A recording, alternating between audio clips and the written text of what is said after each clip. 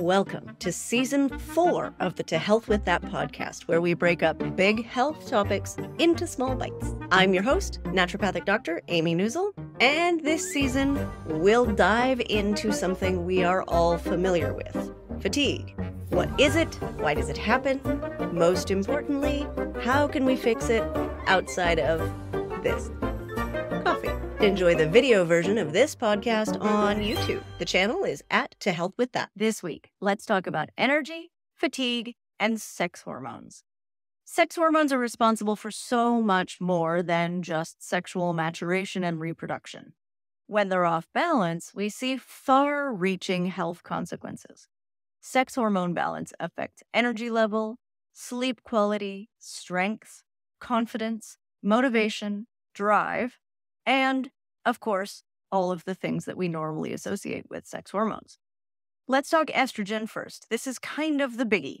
Estrogen plays a role in almost every aspect of energy and metabolism. It's well known to make both women and men feel more energetic, more confident, sexier, and keep them slimmer. Estrogen works in the hypothalamus to reduce food cravings and increase thermogenic fat burning. It also works in peripheral tissues to regulate insulin sensitivity, fat distribution, and thermogenesis. Excess estrogens can push people too far, slowing metabolism, promoting fat storage, and causing gross hormone imbalance. In modern society, it's far more likely for adults to be estrogen dominant than it is to be estrogen deficient. Estrogen dominance, as this imbalance is called, can come from your own genetics and hormone production, especially in situations where there's complex hormone or endocrine disease like endometriosis or PCOS. More often, it comes from exposure to xenoestrogens. They're coming from outside of your body in products like plastics, plasticizers, fragrances, phthalates, and parabens. Other causes of estrogen dominance include alcoholism, obesity, and chronic stress. So none of us have any of those. Managing excess estrogens comes down to two big strategies. Number one, avoid the estrogens coming in from the outside. So decrease your plastic use. Invest in stainless steel or Pyrex water bottles. Stop using the disposables. Avoid plastic food storage containers. If you're reheating food, make sure you're not putting plastic in the microwave. That's a big deal, right? Also, avoid synthetic fragrances in air fresheners, candles, and personal care products because many of those mimic estrogen in the human body. Avoid phthalates and parabens in your personal care products, especially things like lotions, sunscreen, that sort of thing.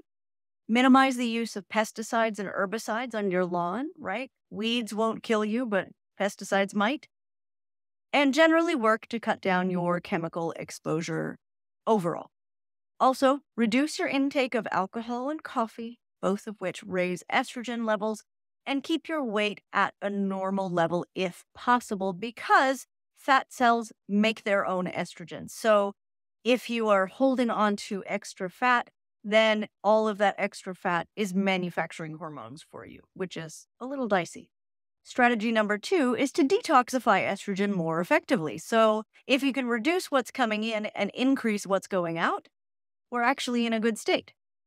Estrogen detoxification needs healthy methylation, which is everything we talk about for MTHFR, right?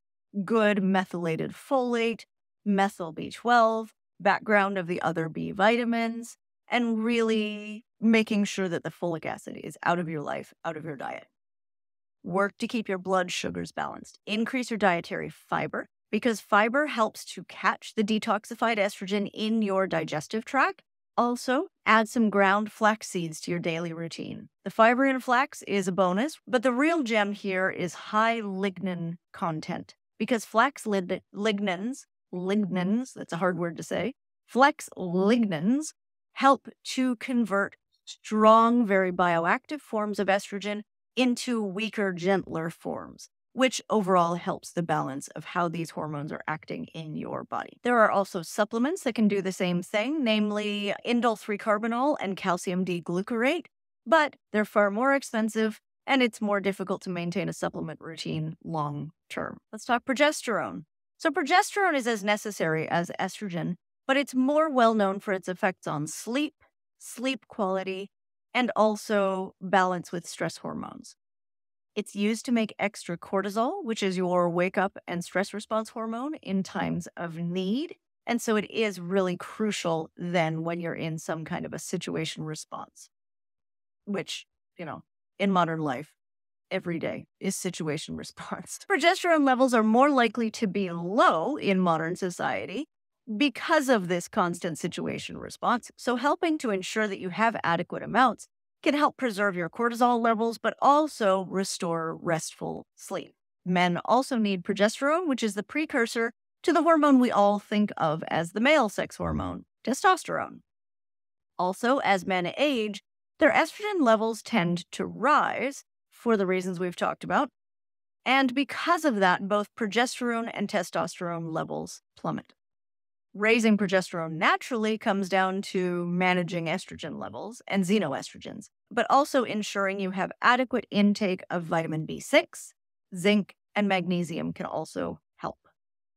In addition, progesterone is commonly prescribed as a cream or capsule, and very often this is the best thing to overcome hormone-related insomnia. So testosterone, the classically male sex hormone, boosts energy, libido, lean muscle mass, strength, and overall feelings of goodness, right? Well-being. It's a great thing for both men and women as long as it is in a balanced and natural amount. Too much testosterone leads to aggression, excess face and body hair, and ultimately weight gain. That isn't what we're going for either. For us modern folks with low testosterone, the problem may not actually be that there's not enough testosterone. It could be the estrogen again. You can see a pattern here. High estrogen levels raise the hormone carrier molecule in the blood called sex hormone binding globulin. And this is meant to bind up and control the estrogen, but unfortunately it forms a much stronger bond with testosterone. So what we end up seeing is free testosterone levels getting all bound up with the sex hormone binding globulin and leaving the estrogen floating out there. Not so helpful. So one of the best ways to free up testosterone is to manage estrogens. Again, this is a repeating theme.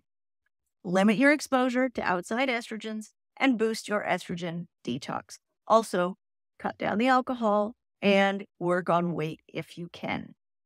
For men, it's especially important to have weight-bearing exercise and muscle-building exercise because men's physiology is designed to have a higher resting musculature than women's physiology is.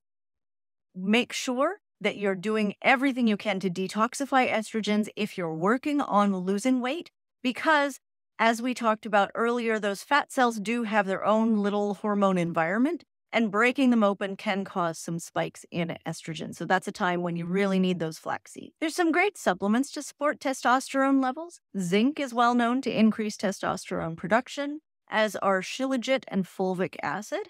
Also, herbs have long been used to boost testosterone, including tribulus, ashwagandha, and panax ginseng. Energy levels also fluctuate normally through the monthly menstrual cycle for women. They're supposed to, right? This is how our physiology actually works to protect our reproductive health. Energy is highest around ovulation when testosterone and estrogen are peaking, and lowest just before and during your period when estrogen and testosterone are low and progesterone is high. This rhythm is completely normal. This isn't something that should be fixed.